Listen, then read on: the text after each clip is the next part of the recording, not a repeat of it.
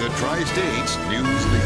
Well, welcome back. As we mentioned before the break, community members in Quincy are making sure that everyone has a place to go on Christmas Day. WGEM's Blake Salmon is back tonight. He joins us in studio with more on this story. Blake?